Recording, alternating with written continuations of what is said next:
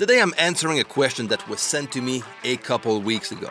And it goes like this. How can I bounce directly a track or more to a new track without having to go through the Export Audio Mixdown? Lots of times during my session I need to bounce a track I heavily edited to a brand new clean track. And the only way I know how to do this is to export it through Audio Mixdown and then import it back to a new track. Is there an easier way to do this? Yes, there is. I'm going to show you an easy way to bounce your audio back in CUBASE.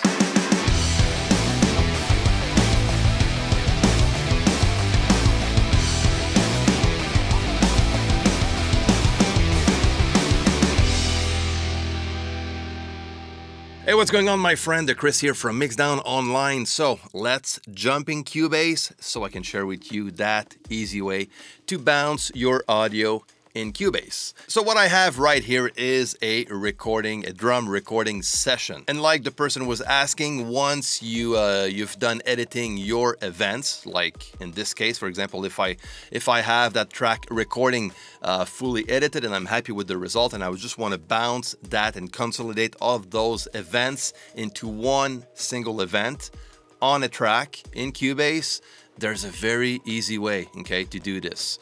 What I'm going to do here is very, very simple. I'm going to select them all and I'm going to click on audio and go down to bounce selection. Or you can set yourself up a shortcut like I did, and mine is set up to Y.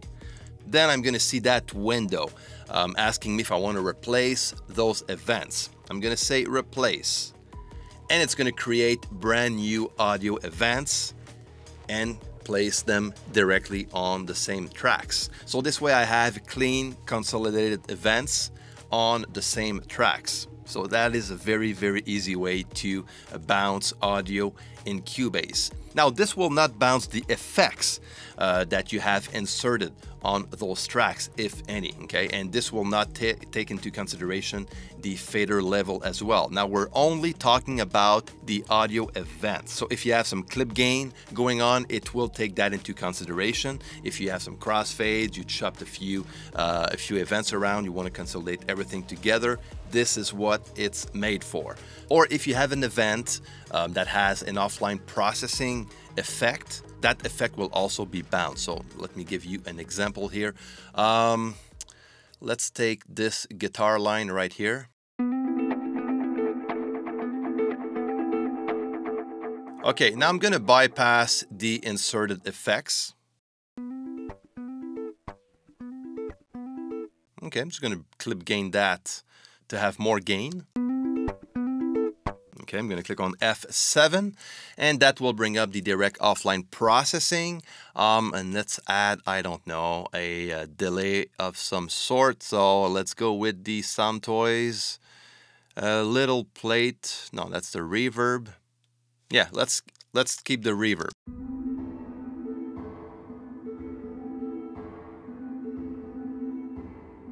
This is only for the example.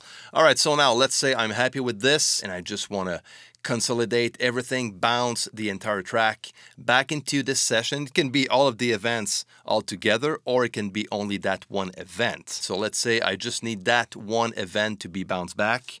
I'm going to click on Y in my case, which is the bounce selection shortcut that I set up myself. Click on replace and there you go. So now my clip gain and my effect has been bounced back into CUBASE. Okay, if I go back to direct offline processing, now this window is now empty. And if I want to bounce everything back into a new track, all the events of the same channel, I just click on my bounce selection shortcut, replace, and there you go. Okay, so this is the very fast way to do so. I'm just going to go back now. Now, if you want to bounce your inserted effects and bounce that back to a new track, now you'll have to go through the Export Audio Mixdown. You select if you want your track to be stereo or mono, select the audio output format, and then what you need to do is to click on Pool in the Add to Project section here on the right side. You click on Pool and Audio Track, and then you're going to perform the audio export, and that will create, I'm just going to do it right now, Wave 4824, which is my settings, there you go, perform audio mixdown, and it will render and export back into Cubase that track. And there you go, okay? But now when you do this, when you export, when you use the audio mixdown panel, you need to set up your left and right locators on top. You can also do this to only the size of one event. You click on your event and you click on the letter P, and that will set up the left and right locators, so you can export only that part of your track. Something that can also be done is to use the render in place function. So let's say I just want to render that event only, and with the inserts, what I can do is select that event, go into Edit, Render in Place, and I'm going to click on the render settings. I'm going to name my track Guitar Effects, and complete signal path. If I want to have also the master effects, if I have some, I can just click on complete signal path plus effects, master effects.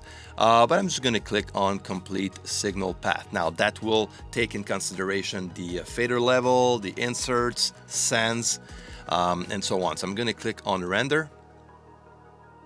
And there you go. Now I have a stereo event, this time bounced back into, on a new track, back in my session. Okay, that is printed all the way through. And also if I go back and listen to the original,